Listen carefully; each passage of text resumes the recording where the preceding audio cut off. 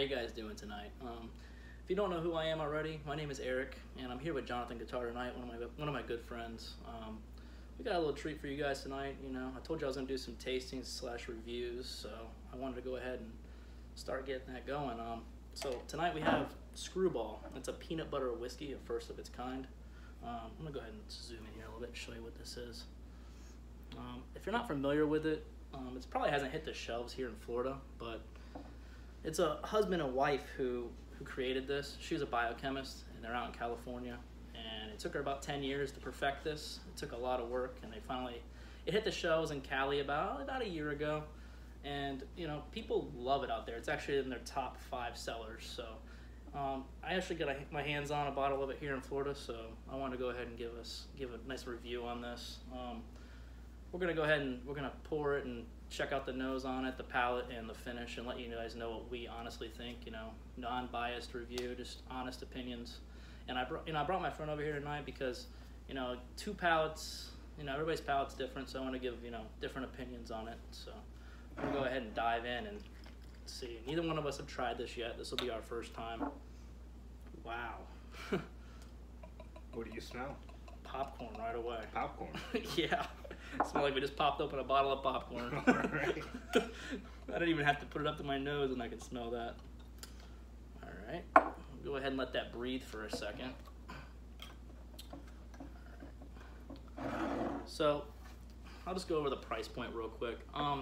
This bottle will run you anywhere between, I don't know, $27 to $40 or so, depending on the retailer.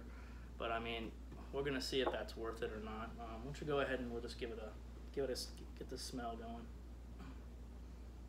Wow. Yeah, I do smell the popcorn. Smell the popcorn? That's different. That is different. It's definitely one of its kind, I'll tell you that. Wow.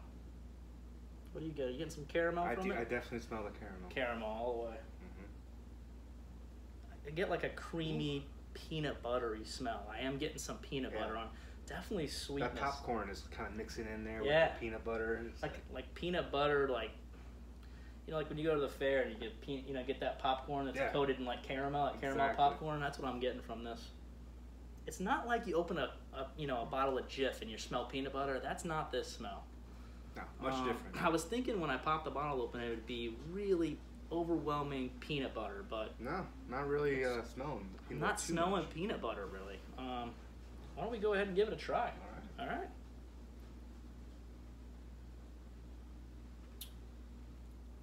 Wow. Ooh. That's good. Wow.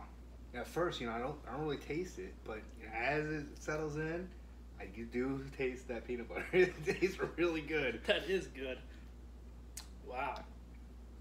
It reminds me, I'm getting like a chocolate notes at the back end. It's almost like you were eating popcorn at the movie theater, and you got some chocolates with it. You're throwing some chocolate M&Ms in your mouth while you're maybe like almost like a Reese's cup. You know? Absolutely. Like I love Reese's. Oh yeah. That tastes good. That's too good. That's a bourbon. Wow. Now, is it too sweet for you? Not for me, but I can see where it would be too sweet. Yeah. I like little things, stuff a little more sweeter. So I am not a big sweetness guy. This is something I could definitely pull out here and there when people are over, pop it out, let them give it a try, and I'd have a glass as well. But this isn't something I would go to every day because it's like literally opening a bag of popcorn and chocolate and peanut butter. Like, it's sweet to me, like really sweet. That's excellent. It has no burn. Like your typical whiskey, you get that back end burn. It doesn't have any of that here. There is none of that present for me, at least. Are you getting that burn at the end? Not really, no. So you're not getting. It doesn't even have a medium finish. Let's just call it like a really mellowed out, smooth whiskey finish. Like, it's almost like it's not even whiskey. It's like.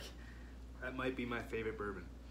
I mean, I do like that. This is good. It's different. It is definitely different from it's any definitely other just a whiskey, not a bourbon. But why do I keep calling it a bourbon? That's okay. That's okay. Oh, oopsies. But this is good. Great whiskey. Love it. I get that chocolatey popcorn taste to it. popcorn is definitely in the mix. Absolutely, and I didn't expect that. Popcorn whiskey. I didn't really think about that, but not only do I taste it, but it smells like it so much. Yeah, and that's 70 proof. If you're looking for something sweet to eat with your dessert after dinner, or with your, this is it.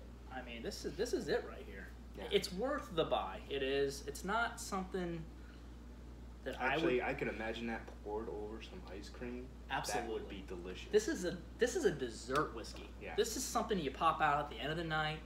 Your family's hanging out with you. You want to try something good. You want to introduce something new to them.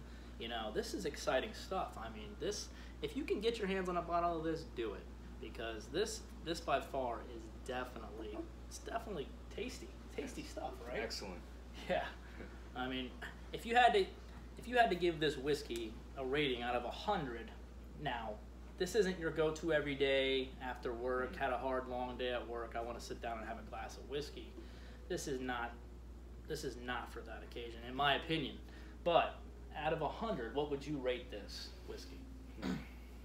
I could see drinking this and having too much of it be too sweet for me, so I'd probably give it a score around 89, because it is really good, but it's too good almost. Did you hear that? 89. Wow. I'm going to go ahead and go with more of an 80 out of 100 for me. Not because it's not tasty. It really is good, and you should go try it for sure. But like he said, it's on the sweet end.